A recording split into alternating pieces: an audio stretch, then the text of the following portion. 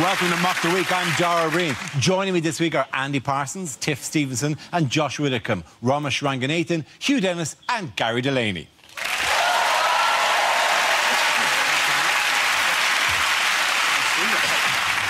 We start with a round call. If this is the answer, what is the question? On the board are 6 categories. Tiff, which category would you like?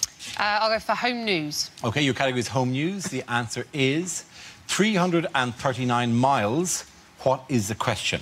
Is it how far the Proclaimers got before they went, nah, she's not worth it? If Scotland votes yes to independence, how high should they build the new Hadrian's Wall?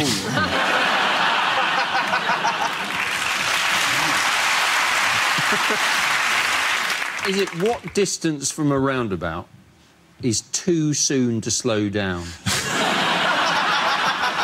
Is it what distance is the nearest that the HS2 route goes to David Cameron's house?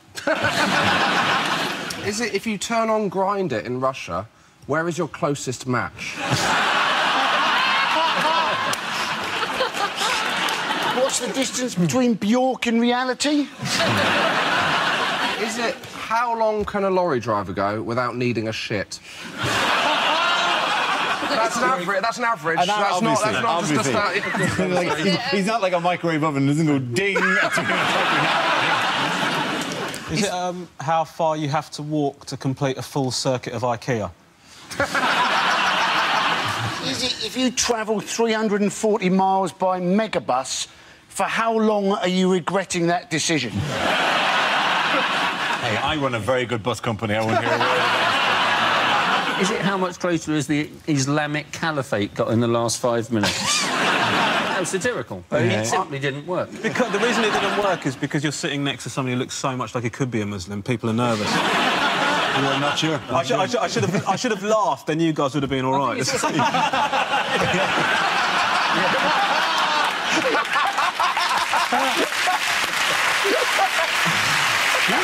Is the answer, how far did the Tour de France go through Britain this week? Absolutely right. Thank you very much, Josh. Really good. Very well.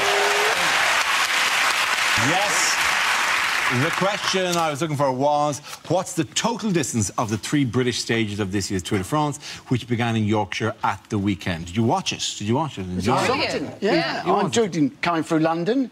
I thought that was a, you know, to show British cycling its best, they should probably have, when they got to central London, had to get a Boris bike. It's a bit strange, isn't it, that they've now gone to France. So the 4th stage is in France, and they've gone to France, and they've gone by train or ferry. When the obvious answer is send them across the channel on a pedalo. It's exciting, because it was in Yorkshire, but it still wasn't very Yorkshire. There was part of me that was hoping on the final descent they'd be overtaken by the guy from Last of the Summer Wine in a bath. I was playing the Hovis music. Yeah. He's a very happy Yorkshire, wasn't it? I mean, that's not a lot of people's traditional view of Yorkshire, you know, that they would have all sat and watched it go past and then gone, yeah. A nice clash of cultures, though, isn't it? I like the idea of Yorkshire people with French people, and we're hoping for, like, a big romance to bloom, where I've got a Yorkshire woman chatting up a French cyclist. Hey up, love, voulez-vous coucher avec moi ce soir? That would be amazing. Pet. Basically, wasn't it? It was York down to Sheffield, then it was bus to Cambridge, then cycle to London. A very familiar journey if you've ever tried to catch a train on a Sunday. What I like about it is they've sort of given French names to stuff, but then you still have, like, Yorkshire bits in. Do you know what I mean? Like, you've got, like, the Buttertubs Pass has become Côte de Buttertubs. Like, it's quality. It's like when you hear, like, when I hear my family sort of speaking in their mother tongue, you sort of... We talk, and then you have to throw in an English word, like, en la madre, yo pretty much nalla, nalla, en Kavanga, King's Cross St Pancras. You think that, you know, they did change all the names into French to get publicity, so all the pubs changed names, didn't they? All the pubs throughout Yorkshire changed that, and he just into French. And you think, how cross was the manager of Pret a Manger in Harrow? Did you see one of the pubs that changed its name was called the Yew Tree? Now, I think they should consider a name change anyway in that pub. I mean, it's been a huge topic, but I wouldn't have themed a pub around it. I mean, Planet Hollywood was an unpleasant visit at the best of times, but the Yew Tree is a genuine... What family fun at the Yew Tree? I don't think so. I just like the fact that you got to see somebody on a bike with a drug problem who hadn't just stolen my mobile phone. Watching the BBC coverage on that first day, though, they described... They said, oh, there's 2.5 million people out in Yorkshire, and they described in many areas that the crowds were dense. Now, I thought that was unnecessary and somewhat regionalist myself. Well, I watched the coverage of it coming into London, and although, you know, it stopped being in Yorkshire, but the commentating was incredibly Yorkshire. Because he went, when they were commentating and looking at the different places in London they could see, and the bloke went, "There's the Shard. The Shard was finished just in time for the Olympic Games. You can go right to the top of the Shard. It's very expensive in my..."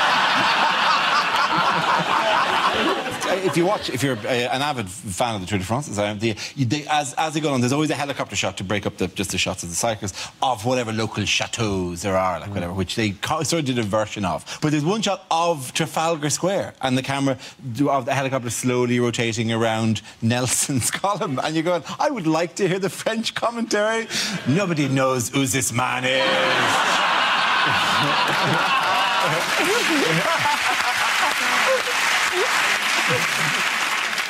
Yes, what, by the way, endangered the safety of riders during the stages? This was people taking selfies, and they basically, obviously, they sort of would have their back to the peloton, and so they couldn't actually see them coming. And you think it's just a new form of natural selection, basically, isn't it? Well, wasn't there a lad who got a selfie with the Queen? Yes, and the Queen visited Belfast a couple of weeks ago, and yeah, and it was relatively... He did it really smoothly. I mean, you'd hardly spot it happening. Here's a picture of it here. That's amazing. The picture you want is what that guy behind him is about to do now. Belfast isn't the place to suddenly jump out at a member of the Royals, though, is it? That's a very brave move. In other news... what medical problem has David Cameron warned the world about this week? Posh twat syndrome. This is superbugs that are resistant to the current crop of antibiotics, isn't it? Yes, yeah. Resistant in a proper medical sense, rather than resistant to kind of... Oh, I'm not fond of it. Apparently the reason bacteria have got so much worse is that all the good bacteria have been put into yoghurt.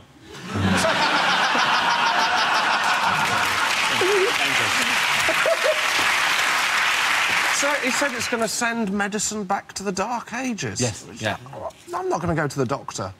If I turn up with athlete's foot and end up getting burnt as a witch, I'm not getting involved. I mean, it'd be your only choice. I mean, the guy who farms leeches is going, well. You've all come crawling back now, haven't you, with your infections and whatnot? He has had probably quite a bad few years, the guy that farms leeches, though. It's been a rough 300 years or so since the madness of George III.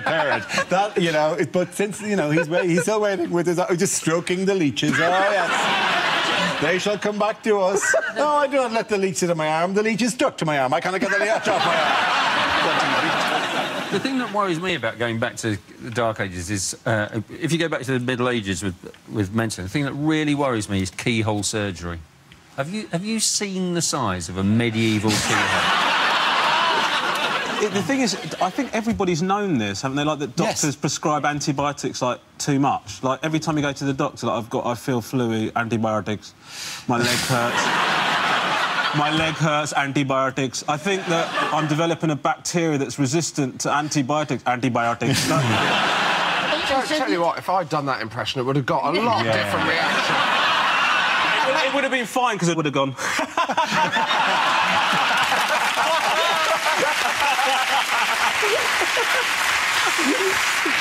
You have the power of life or death, whether you do that. And I can end any of you.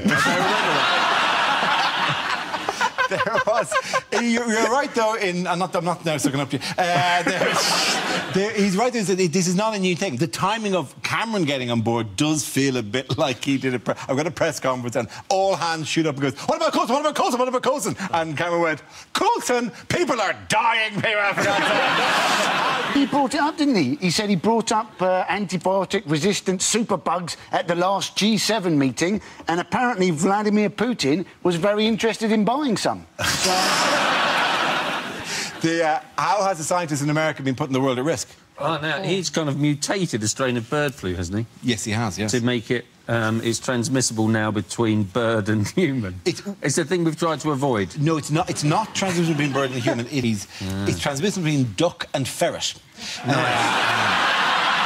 That's a pub in Yorkshire. It is, yeah. I'm concerned this man has never seen a zombie film, because this is how they all start. They all begin with this. They all begin with this, yeah. Didn't they compare it to a film, though? There's Contagion. Actually, it was in one of the papers, and an example, they give two historical examples of a viral infection. There was Spanish flu, which killed 57 million, and the film Contagion, in which 26 million people died. And you're going, no, the film Contagion, nobody actually died. That didn't happen. That was all fictional.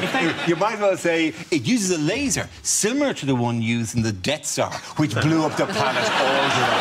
Well, if they wanted to compare it to a film that brought suffering to millions, they should have compared it to that one about Princess Monaco of Kent. No, is that her name?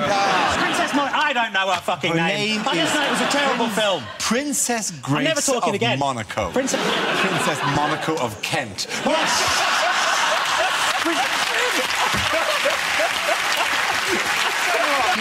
Your wife works in medicine, doesn't she? She's a doctor. Yeah. Do you reckon this is true? Do you reckon you can tell what someone's going to be like in bed depending on which area of medicine they work in, right? Because you've got, like, the paramedics.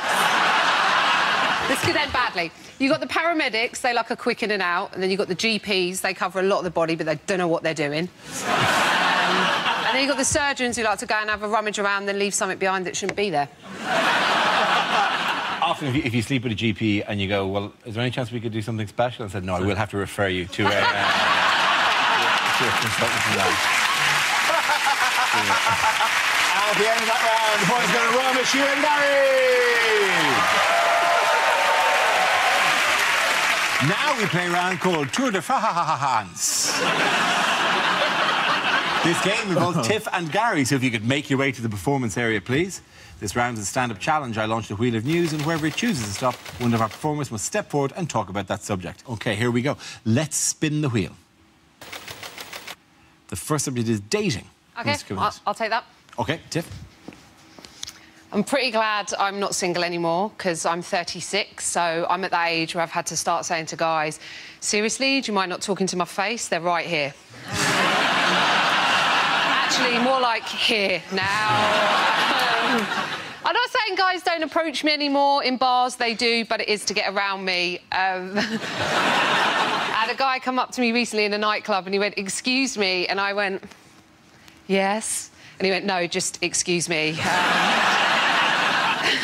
So I don't really understand, though, the whole objectification of women, like, until I missed it, right? But I don't think I've missed sexism, but that's what getting older does. Because I was always confused by hearing guys talk about women in bars, you know, and objectifying them, going, are you a boobs guy or are you a bum guy? Are you a boobs guy or are you a bum guy? And as a woman, that's really offensive, right? Because women, we don't sit around going, are you a balls girl? Are you a penis girl? Are you a balls girl or are you a penis girl? And I'll tell you why that is. That is because no woman in the history of the world has ever said, do you know what? I'm just a balls girl, me.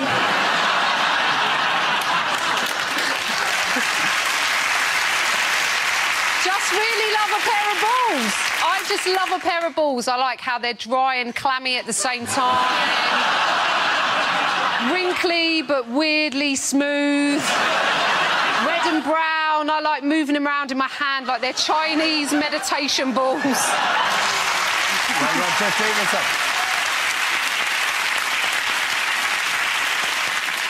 OK, that leaves us with Gary. Let's see what you've been left with. Let's spin the wheel. And the topic is health. The doctor told me to lose some weight. I said, how? He said, don't eat anything fatty. I said, what, pies, chips, that kind of thing? He said, no, just don't eat anything fatty.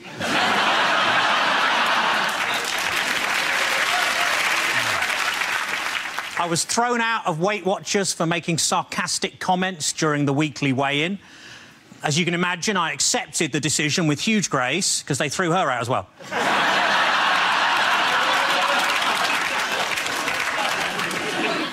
Chair of Dyslexic Society was recently given an OBE. He said, what's the point? I can't play the bloody thing.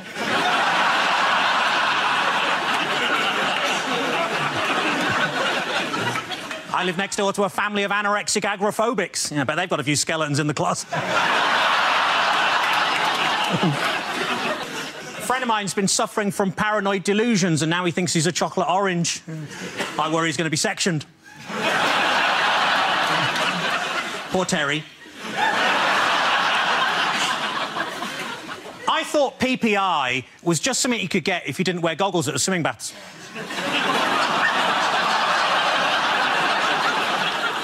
I bought an alcoholic ginger beer. He wasn't pleased.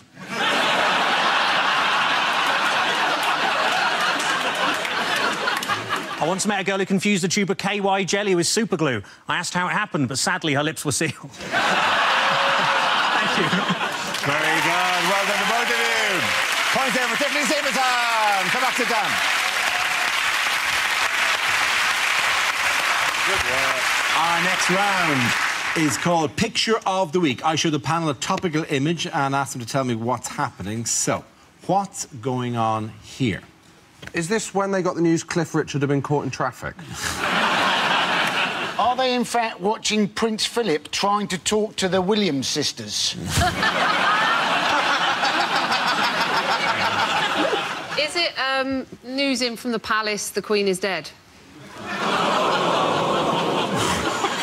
What, to get their news from... Oh, God, I hadn't heard that story appear during the week. You think it would have got more coverage than a passing reference on Mock the Week. Have they just seen themselves on the giant screen?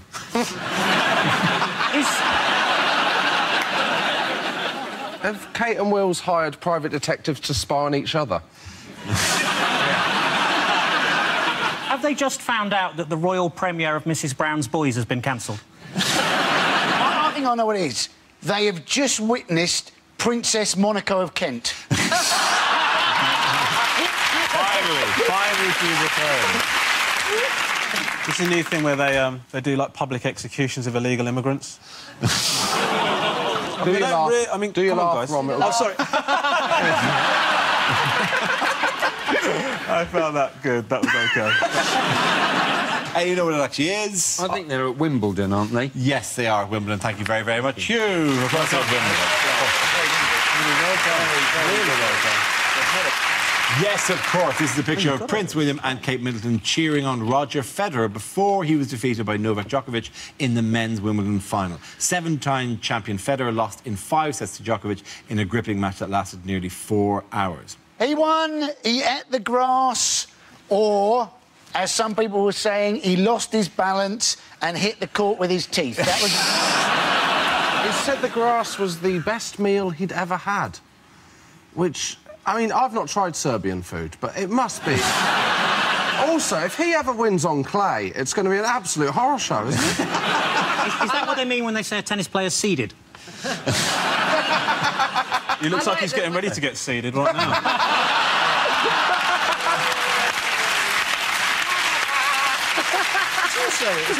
It's pretty dangerous. With Boris Becker there and the crowd shouting, Roger, Roger, it's kind of dangerous.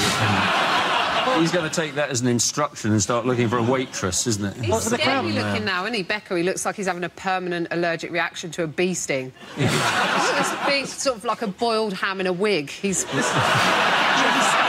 It was lucky they finished when they did, because, I mean, the smell of burning in the players' box. People going, we've got to get Boris out of the sunshine. Either that or brush him with a bit of egg. We've got to do something. I like how after he won, he dedicated the prize to his future wife and future baby, and all the audience went, "Oh, that's so sweet," apart from his current wife and current baby. It was obviously sad that Murray got knocked out in the quarter-final. He was effing and blinded, wasn't he? You know, 5 minutes before the bloody game, and people were saying they were shocked by him. But let's face it, a Scotsman walking around talking to themselves, shouting expletives to nobody in particular, it's not really that much of a shock, is it? With Murray, there's always that thing. There's always that sort of age-old joke where when he's winning, he's British, and when he's losing, he's Scottish. And this time he got battered, and you can't get more Scottish than that. That'll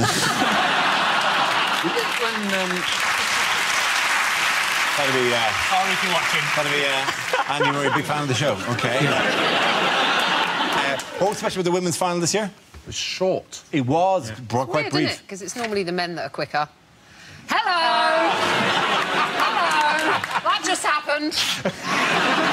There was Eugenie Bouchard. Eugenie Bouchard. Yeah, she made it into the final, and she's named after the royal family, her and her twin sister Beatrice, which is why now she spends her entire life flying around the world earning large amounts of money for just doing a few hours' work each week. It has to be actual members of the royal family, though, which is why she doesn't have a brother called Harry. Yeah. Or an auntie called Monaco of Kent. Is this episode going to end up with all of us hung for treason? Or me carried through the streets of Dublin.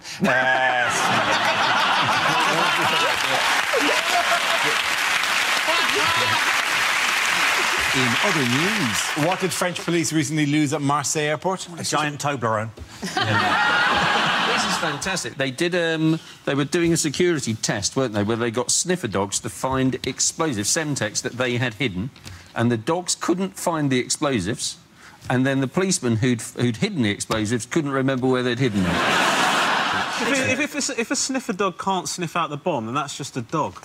That is a tough thing to turn into a dog and like take the badge off a dog. You're just demoted to a dog. You're off the force. This explosive they lost, I gather it was called C4. C4, yeah. Which presumably means they got another chance to find it again an hour later on C4+1.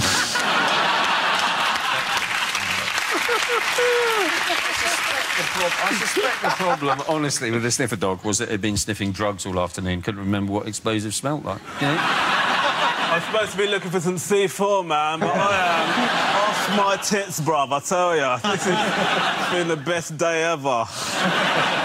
Do you want a screenplay? Yeah, it's about a dog. It's about a dog who's a sniffer dog and has lots of adventures. Oh, it's really good. I mean, I've worked on it for a long time, actually. It's like amazing. We should do this more. We should do this more. This is great. Apparently, that's what it's like. OK, at the end of that round, the points go to Josh, Tiff and Andy.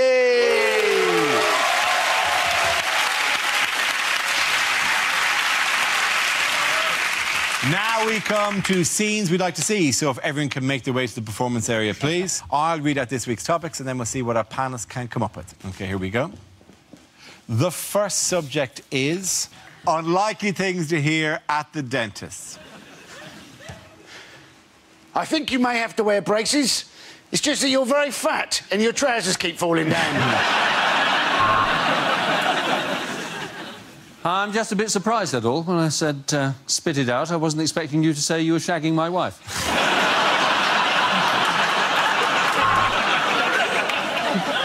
Hello, is that Mr. Chang? We need to change your appointment. No, we can do 2:15 or 2:45.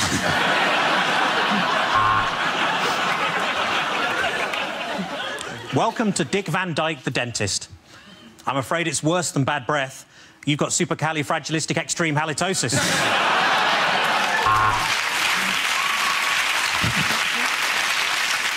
I wouldn't say that your root canal is in a bad way, but I've just found a shopping trolley in it.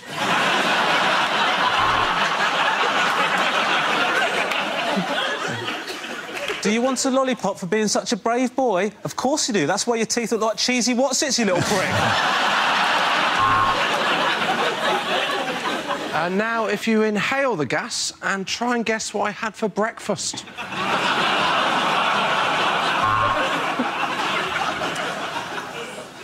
Yep, you're right. They are false. Had a good feel while she was unconscious.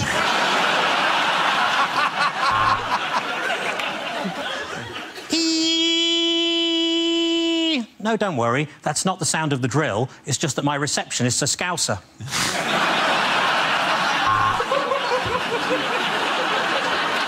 Your dental hygienist will see you soon. She's just going for a shit.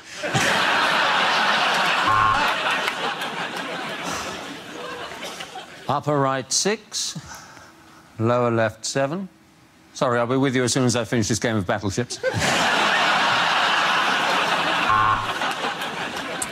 Can I think of a celebrity whose veneers I'd like to copy? Probably Princess Monaco of Kent.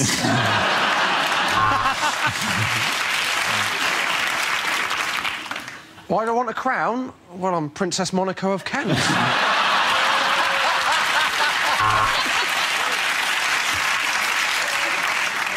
This is most unusual, madam. You don't seem to have any teeth at all.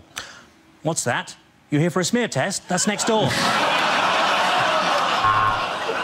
OK, the next topic is...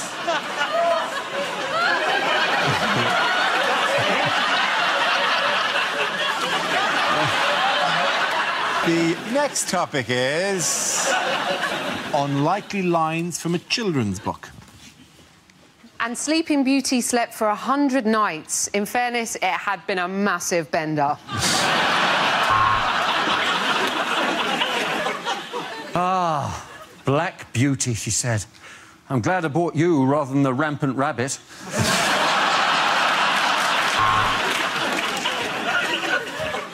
The dragon looked at him scarily. Little Hobbit stepped up to him and said, "Hello, I'm Josh Widdicombe."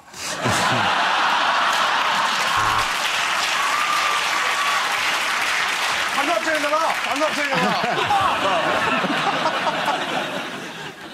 What big eyes you have, Grandma, said Little Red Riding Hood. Yes, said Grandma. I'm off my tits on methamphetamine.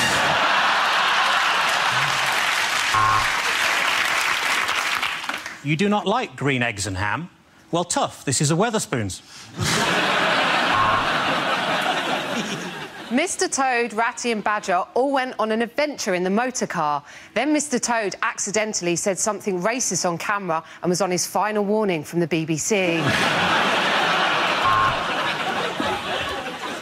I bet you wish you were like me. I fall over all the time and I never hurt myself, said Mr Bounce. Oh, fuck off, said Mark Cavendish.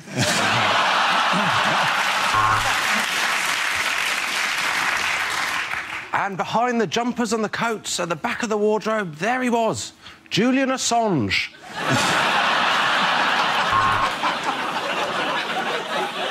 I'll huff and I'll puff and I'll blow you for £5.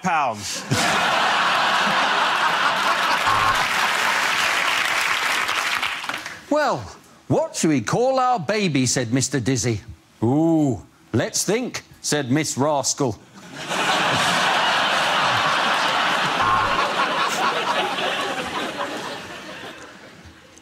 Spot wondered why he'd been placed into the sack with the brick. But either way, this was going to be the best trip to the canal ever. The Fat Controller went on a business strategy course. And from then on, he wanted to be known as the horizontally gifted Chief Operations Manager.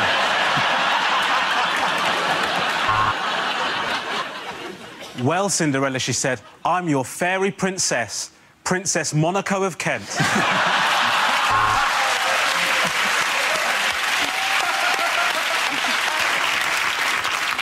Charlie couldn't believe he was being allowed into the chocolate factory. His girlfriend had been dead against it for years.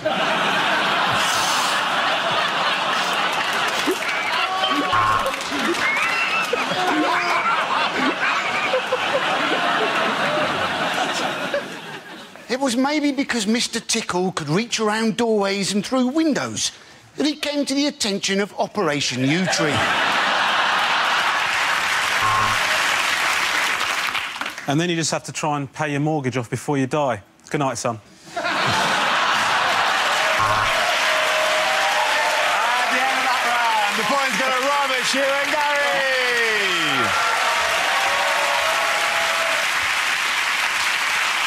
And that's the end of the show. This week's winners are Andy Parsons, Tiff Stevenson and Josh Widdicombe. Commiserations to Ramesh Ranganathan, Hugh Dennis and Gary Delaney. Thank you for watching. I'm Dara Breen. Good night.